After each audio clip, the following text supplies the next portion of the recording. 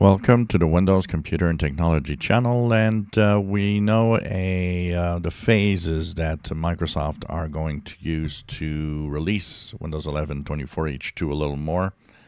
So we know that internally there's a build that's seen to be available for soon to be released ARM devices. So Microsoft for the first time will do a two-phase release with its next Windows 11 operating system. So version 24H2, which is going to be the big update that will show up for ARM devices first. So the first release in April, probably this month, will go to manufacturers.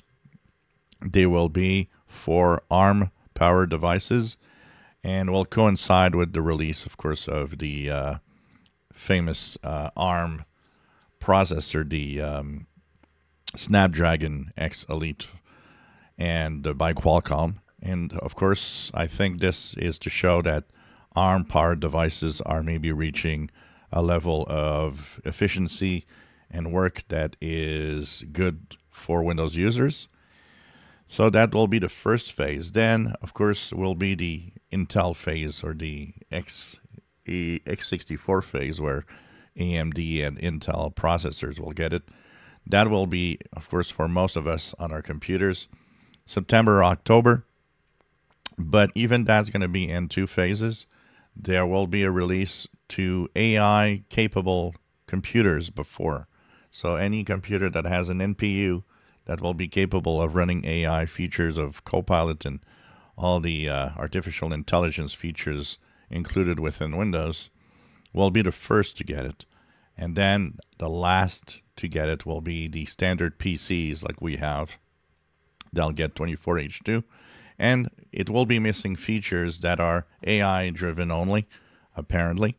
So there are things that are going to show up on the ARM devices and on the devices with NPUs that will not be showing up on the standard 24H2 for the regular PCs that don't have neural processing units for AI.